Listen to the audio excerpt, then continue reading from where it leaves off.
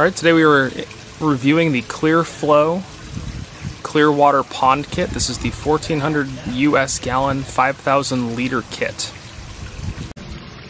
This is the green pond that we are going to be trying to clear up with this kit. This kit's got mechanical, biological, and UV filtration. Okay, inside the big box you've got the pump and the filter. And this is essentially what you're looking at once you're done. You've got the pump. You're going to hook it in with a hose. You're going to hook it right up to the inlet on your filter system. Set up on the side of the pond, and the hose running into the filter at the bottom of the pond. And we are about to fire it up. Let's see what happens.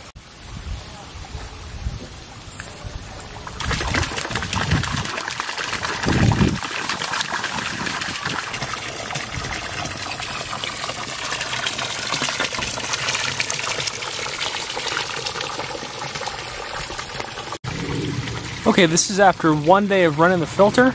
I know it's probably hard to tell in the video here, but the water is definitely more clear.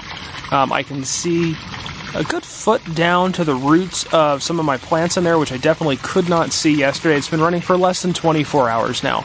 I have noticed, though, on the pump that the red indicator that it is time to clean out the pump is indicating, which doesn't surprise me with the amount of stuff it's pulled out of the water. So we're going to go and demonstrate real quick how to do a cleaning. So you'll notice here on the top of the pump, we've got the inlet here, the outlet here, and then this right here is where you're going to attach the hose for the cleaning. This piece right here is the dial. You're going to dial that back and forth. Pointed this way, it's sending the water out. If you rotate it this way, it's going to send the wastewater out that end.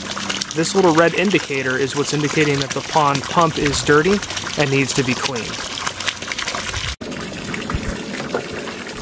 Now you notice on these they have kind of a unique coupling system. It's got these couplers on the end, and they're very easy to use, and it makes things very convenient. Right now I've got a cap on it, but all you do is depress this yellow piece right there and rotate off. You'll see a little bit of wastewater coming out right there. Now you're going to attach your other one with a hose attached.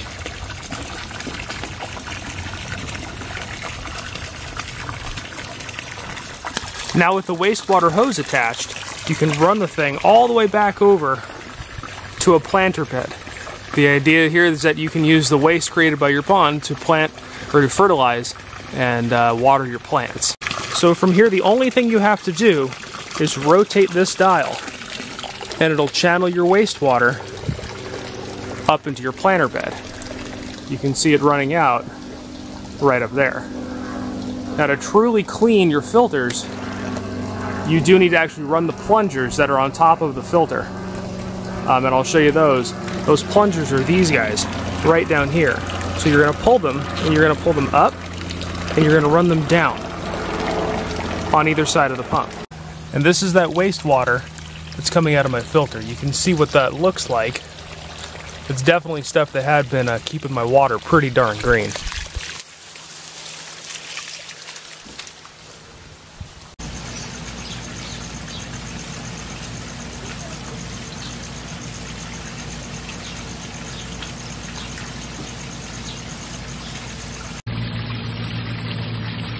Okay, here's the water after basically 5 days of work on this filter. And you can see all the way down into the root balls of the plants now, but you can see through the reflection.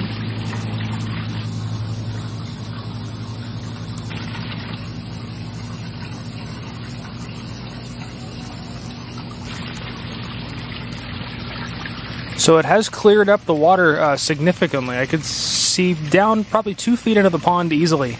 So things are looking good. And then to give you an idea of the clarity of the water compared to what we were starting with, here's what we're looking at now. It's pretty clear, maybe just a little bit of haze left.